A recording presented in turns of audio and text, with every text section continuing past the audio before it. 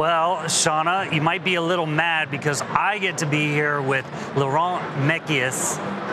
I hope I said that right. CEO and team principal of Oracle Red Bull Racing.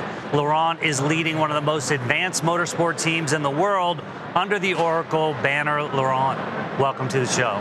Thank you very much, Fritz. Thanks for having us. It's an unbelievable setup you guys have here at the AI World, and it makes us remembering that there is bigger things than Formula One. Well, this weekend there won't be much more to think about than the big race ahead. You're 6 races into your role as CEO and team principal of Oracle Red Bull Racing. It's already been an exciting stretch. We've had Max on the podium 3 times already in the last few races. What's behind this early mid-season success? Look, I'm sure it's the same for certainly your business. It's a lot of hard work from everyone back at Milton Keynes, back at base. Nobody had ever given up on these seasons. It was a tough start of the year, that's for sure. But you know, it's the guys have been pushing and trying to understand why the project was not performing at the very highest level we were hoping for. And with your help, with the help of all the Oracle support and the OCI and all the tools that we have been developing, the guys and the girls have been able to turn around the situations, to bring more developments to the car, to unlock some of the potential that was already in the car, and you know, it's marginal gains. You know, you put a few things together.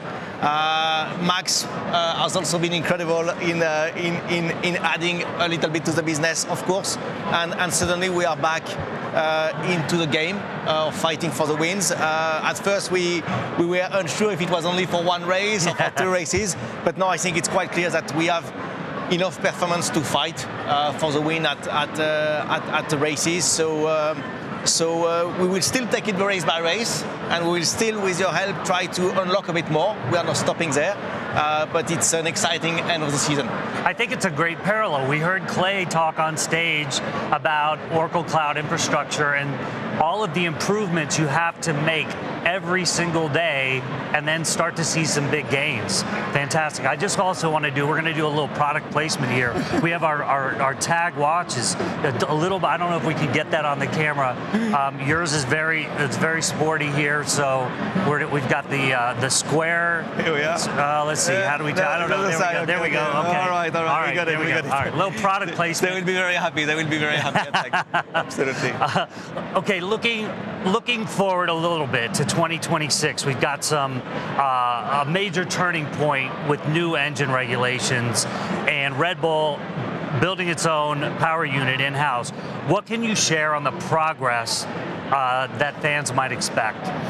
You know, at first, please allow me to say it's the most crazy challenge in modern F1 history for a team to go and decide to create your own power unit from zero. We didn't buy, an existing power unit manufacturers. We just said, over there in that field, we are going to develop, invent, produce our future power unit, and we could not do it without. Obviously, we have done it. We are doing it in collaboration with Ford, but we could not do it without Oracle and without OCI. I'll give you a simple examples. When this started, a few years ago, when the project started to go and build that power unit to be ready for the 2026 regulations, we didn't have a building, we didn't have any test bench, we didn't have any infrastructure yet. But we already had the need to start to design, to start to invent the shape of the combustion chamber, the shape of the turbo, the shape of how that engine was going to burn. And we managed to have a very early jump start thanks to you guys, because without any of these in place, we could already rely on the OCI infrastructures and start to do the CFD simulations we needed to do on the cloud, thanks to you guys. And to this date, we have kept that infrastructures where all the combustion chamber design, all the turbo design is being done thanks to the OCI. Great. Well, we're looking forward to it. Now, this is AI World, so we got to talk about AI here. We've heard that you've brought AI directly to the pit wall to assist your engineers making decisions during the race. Why is this so important? You know, Formula One is effectively a virtual world. As much as we like to watch the show on TV, the reality is that we invent our car, we develop our car all in a virtual world, and that's models, that's algorithms, and we try to replicate and to try to get as close as possible of what's happening on the racetrack. And then we get our fix of real life. Every 2 weeks we go racing. That's the real life data point that we cannot ignore. And in that context, AI is everywhere. And one of the huge benefits we are having with the partnership with Oracle is that you guys are the best at what you do. You look at the problem we are trying to solve from a completely different angle, and you are challenging us in saying, well, you are trying to fix that. How about looking at it in that way? And you are certainly accelerating how much we rely on AI 360 degrees. Now, to your example, yes, even on the pit wall, imagine you have this huge amount of data.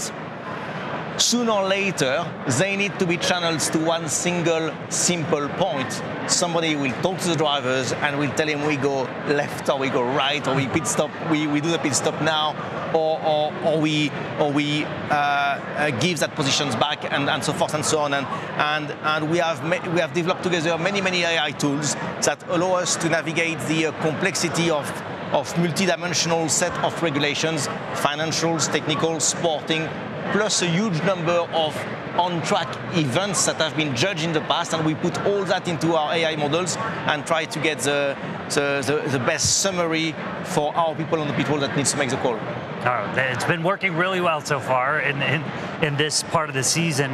Now, I don't know if people know that we also work together with our finance and human capital management applications, Fusion applications, and building a unified platform for HR-related functions. What benefits do you see this bringing to your team? As much as it's about technology, Formula One is about people. You win and lose with your people. It's the biggest capital, it's the biggest assets we have. And everything we do all day is try to put our people at the heart of the projects, try to make sure that they have everything they need in order to perform at the best of their talent. And in that context, the applications we are using from Oracle, they allow us to do exactly that. They allow us to have the best people management possible, have the best career intersections between all of our people in order to retain our best talents and in order to attract the next best talents. Well, if you need any of my input on Max's performance review, 360-degree performance review, I'm happy to provide some input on that. Your path to CEO is very different than Christian's was. You brought years of engineering experience into your role. How has that shaped your approach to leading the team at the highest level of motorsport? I don't think it would be right to think that there is only one background that can lead to any positions, in fact. And I think we all come with different experience. It is true to say that the sport is by far the most complex sport on the planet. And even if we already consider it a complex sport, it's probably very little. We let people see very little of the real complexity of the sport, and it's certainly, for me, it has certainly been an advantage to have that technical background in the interactions we have with the team, in dealing with the complexity, not in participating to resolving the issues, because that's the job of the teams, and they are doing that in a fantastic way. But simply to understand how to best support the team, simply to ensure that the team is put in the best conditions to perform their task and to express their talents. Well, we're live today, October 15th.